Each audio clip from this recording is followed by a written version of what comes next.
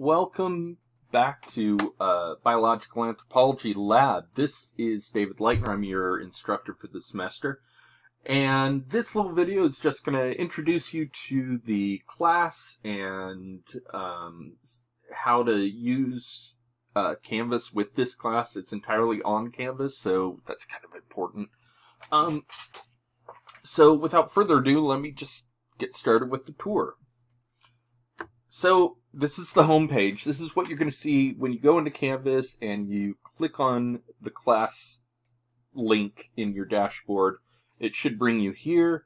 We've got a beautiful piece of incised ochre here that is one of the oldest, actually maybe the oldest work of, if you want to call art, but certainly sort of human manufactured object that we've got other than stone tools. It's got these beautiful designs in it, and it's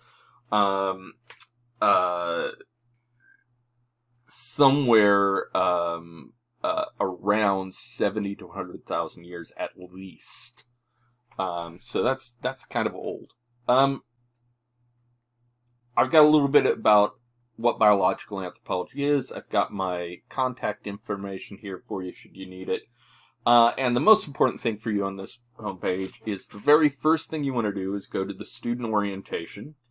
And that is right here. And that will take you to a page that, if you don't already know how to use it, will teach you how to use Canvas. This short video shows you how. And even if you have used Canvas before, don't worry, there's other useful stuff on here too. Links for getting help with Canvas. 24-hour phone number here. Since if we're at Folsom Lake College, use that phone number. If you're another college, use the appropriate phone number. And then finally, for non-Canvas related IT help, you've got the help desk here, student help desk. You also have information on how to download and install the Canvas app on your Android or Apple device, iOS device. And on the next page, this is how we navigate through. We just click the next buttons. Some quick notes on how I use Canvas. In short, I'm doing everything on Canvas. Quick note about communication on Canvas. This semester I'm teaching at 4 different schools. Some semesters I teach at 5. And that's a lot of email addresses to keep track of. And the chances, if you email my FLC email address, I will probably get it, but it's going to be competing with a whole bunch of other email that I get. Whereas if you contact me through the inbox, as you see here on Canvas, you can just make a message like that and email it to me through there. And I will get that the next time I log into Canvas. So it's much more likely I'm going to see your messages if you message me through Canvas. So that's my preference. Obviously, I will answer them if I see them in my email too, but you've got a better chance of getting a hold of me this way. Let's see here. Let's go back.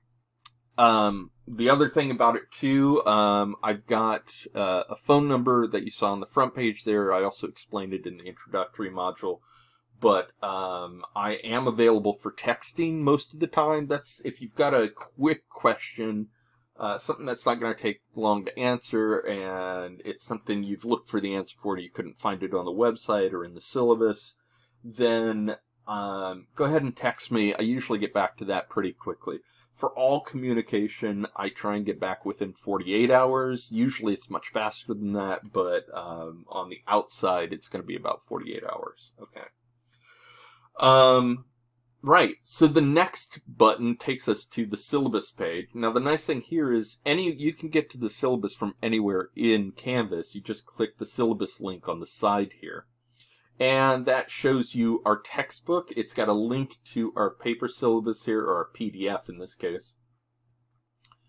And you can view it in the window here if you want, or you can, oops, have to move that real quick. Or you can download it if you prefer that. This is the picture of the cover of our textbook. It's a lab manual, which means there are exercises in it that we're going to be working on.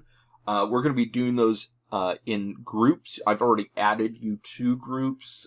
Some of you have requested particular sort of groupings. That's fine with me.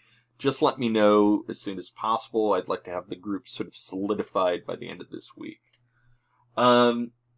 Make sure when you are getting your textbook that you use the ISBN number, and if you don't, even if you do use the ISBN number, make sure you get the second edition. The difference between the second and the first edition is pretty significant, so I want to make sure you get the correct edition. You won't be able to keep up with us if you have the wrong edition.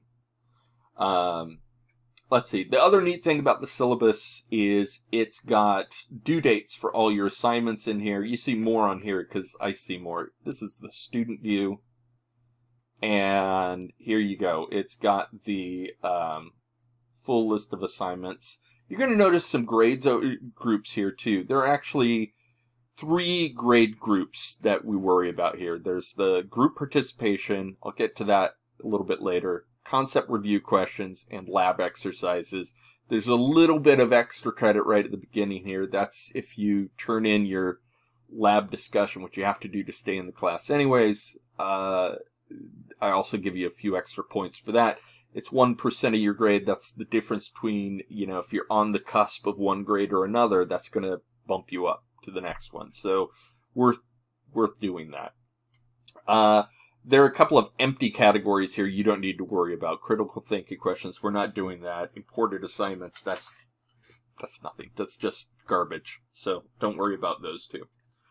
Alright, so we go back to the home page, and the last of these buttons is, just like with the syllabus button, you can either click on this from the home page, or you can see there's a modules button here on the side, and this takes you to the modules. Now you'll see right now my modules in student view are blocked, right? So you can see the first couple. I haven't opened up anything past lab 1 right now. These are blocked because, as you'll notice, as it says right here, prerequisites, student orientation resources and support, do this first.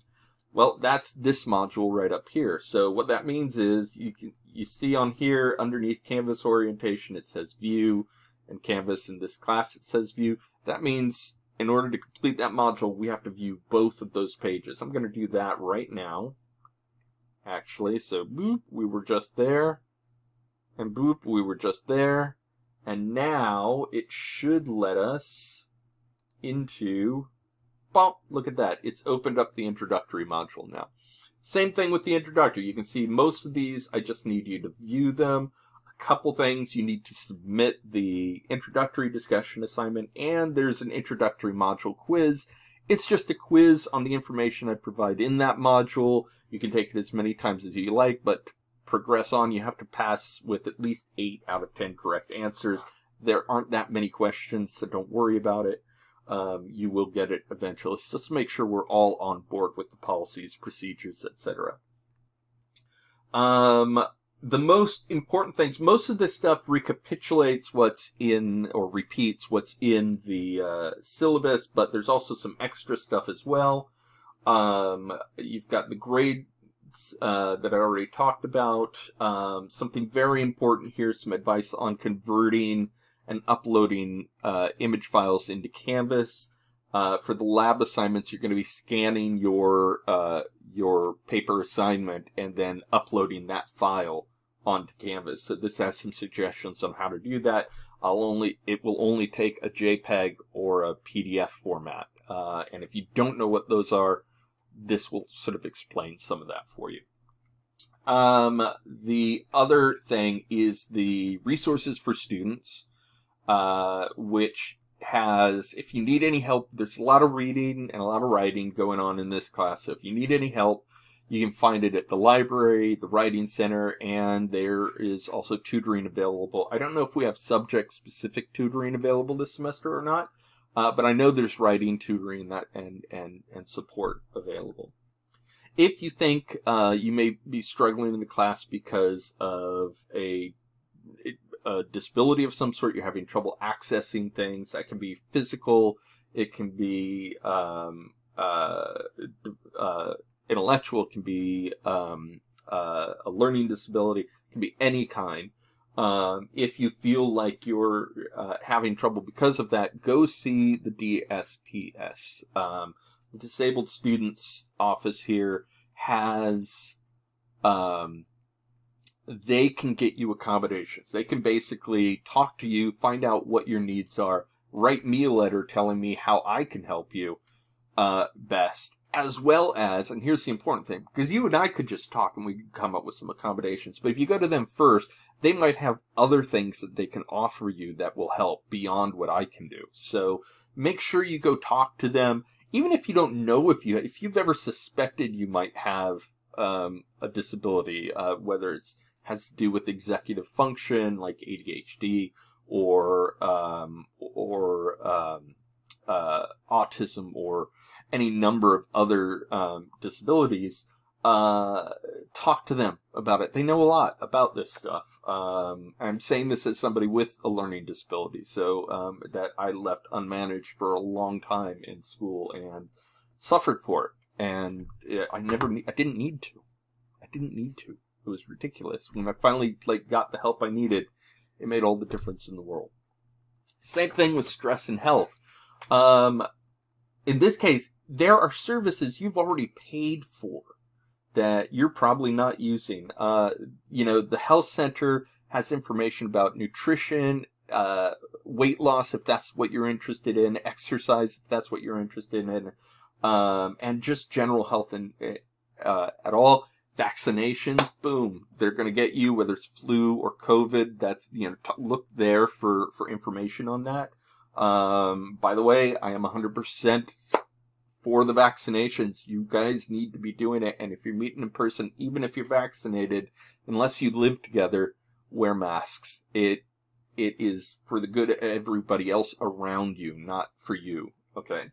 Because even if you're vaccinated, there's still a small chance you could be carrying the virus with you and spreading it to other people. So it's always good to take care of other people by wearing that mask for them. Stress and health. So the other thing is there is mental health support here, and mental health everybody gets scared when we start talking about mental health. It's not a big deal.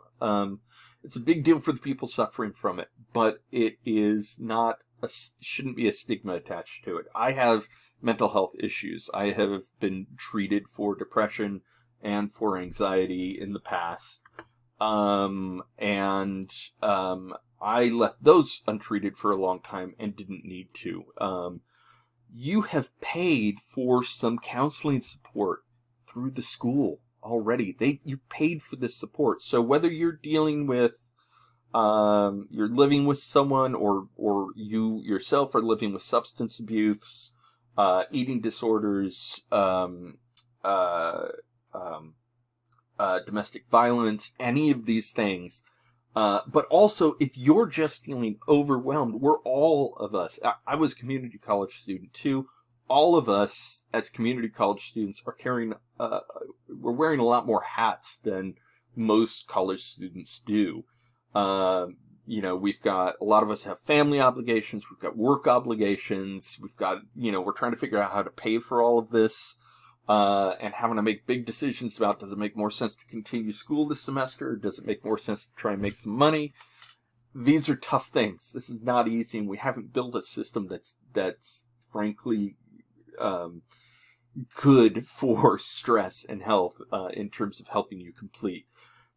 This mental health support is for feeling overwhelmed as well. If you are feeling overwhelmed with stuff, if you feel like everybody else is capable and you're not for some reason, and you feel just like, you feel bad about it, you feel like crap, you feel like you're failing, go talk to them.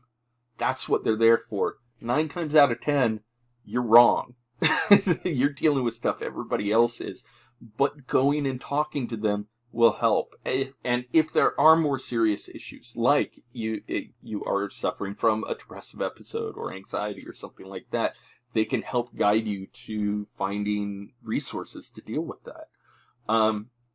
Basically, my message to you guys is get help. Don't suffer unnecessarily. There's nothing noble about it.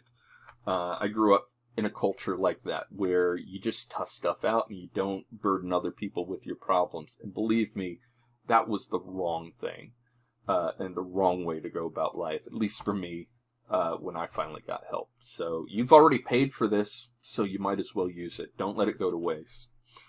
Okay, anyways, then let's scroll back out here to the body. You've already made it to the introduction lecture, so I probably didn't need to introduce all this for you, but there's another resource here, which is how to read. I'm not going to go into it deeply. I've got several different sets of advice. Skim them. If they're helpful, great. If they're not, don't worry about it. It's just there to kind of give you different perspectives on how to read at the college level. You may think you already know. Let me tell you, though, if your approach to reading at college level is to start at the beginning and read every word till the end, you're doing it wrong. You're not getting as much out of the reading as you should get. And these are some ways to go about reading that are more efficient and usually more effective as well. Oftentimes they involve taking several increasingly more detailed passes at the text, but this works. This works. Nobody taught me this until I got to grad school. I hated reading. And then I got to grad school and they were asking us to read hundreds of pages every week and stay up on that. And I just didn't know how I was going to do it. And then somebody said, why are you reading the way you're reading? And they taught me some tricks. And so I'm trying to share that along with you. Okay. It'll help you not just in school, but later in life. If you end up with a job where you got to read reports or policy or legal briefings or whatever, this is going to help you. Okay, finally then, let's see here. I'm going to hop out of student view right now so I can show you the first module. Before the module, we've got the lab schedule here. Click on this. It's just a sort of, it's all the same information that's all over Canvas, but just, it doesn't tell you when things are due, but it tells you what week we're doing which lab. That's the main thing. I've made the first week kind of easy here. We're just doing the introductory portion. The only thing that's due is the introductory discussion and the introductory quiz. Those are the only two things you got to worry about this week. Next week we start Lab 1. That gives us a chance to get settled into our labs, into our lab groups, do all of that. Otherwise, most of the time we're doing one lab a week. Come first 2 weeks of November, we're going to accelerate a little bit. We're going to be doing 2 labs, but we're not going to be doing as many exercises, so that'll sort of even that out. And then we're actually going for the final for the final lab, we're going to take 2 weeks for that one, just because I've got a lot more stuff. It's my favorite topic, and I'm going to share a lot more with you.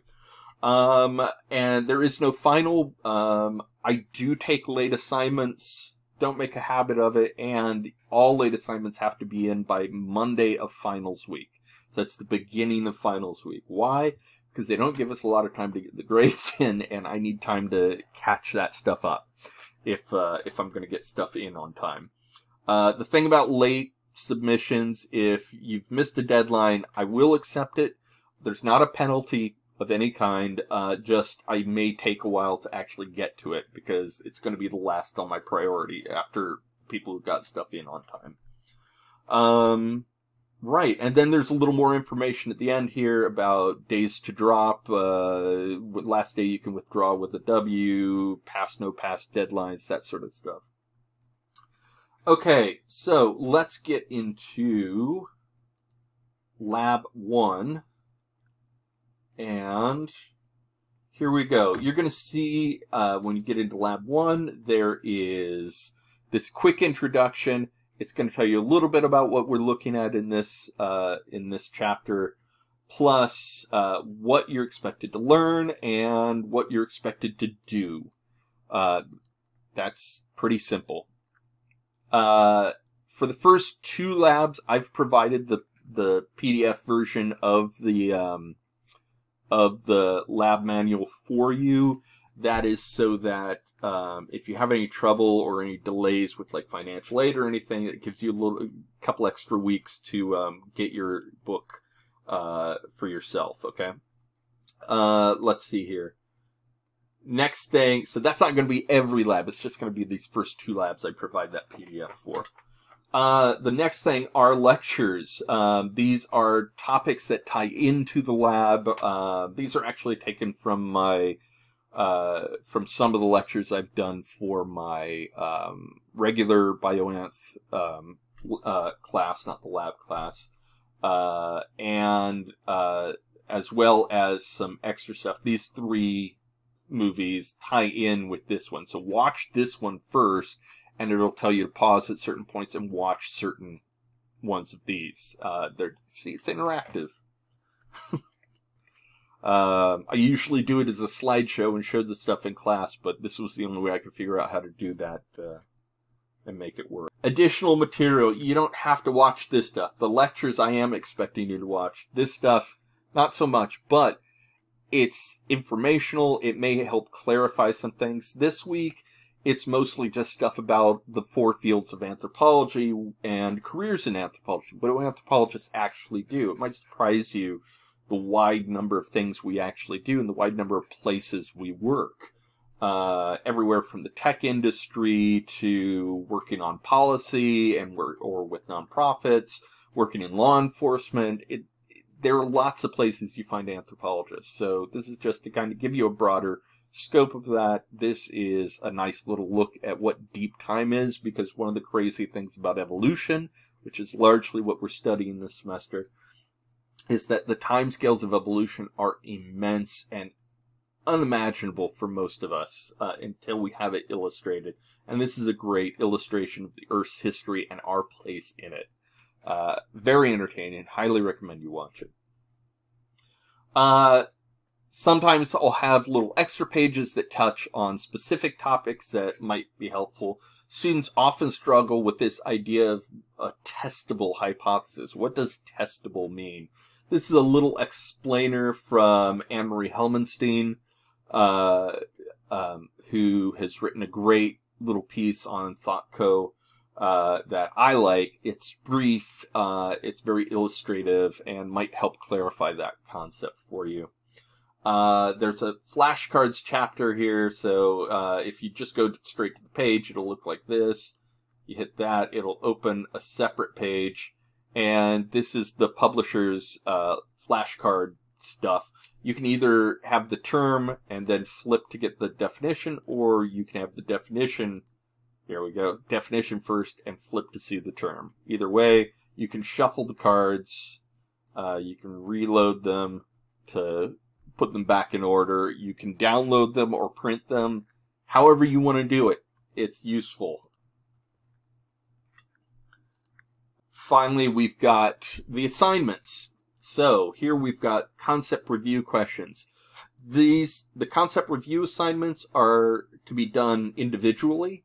You do them after you've read the chapter. It's just to sort of be like, okay, these were the main points of the chapter. Check in, make sure you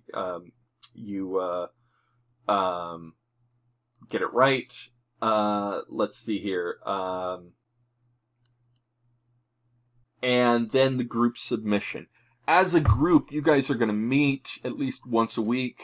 You know, expect at least 30 minutes, probably more. But find them, and it doesn't have to all be at once. You can split that up over the week if you need to, but agree on times when you guys can get together over Zoom or Skype, or if phone works better, that's a little harder, but that could work. If you live together, yeah, get together in person, that's fine. I'm not expecting anybody to put themselves at risk for infection or being around people they don't know, so don't stress about that. The procedures for labs are pretty simple. Okay, so you start up here, and everybody does work on the lab. The leader, however, will be responsible for, guys need to appoint a group leader. That person's responsible for seeing that stuff gets uploaded to the assignment.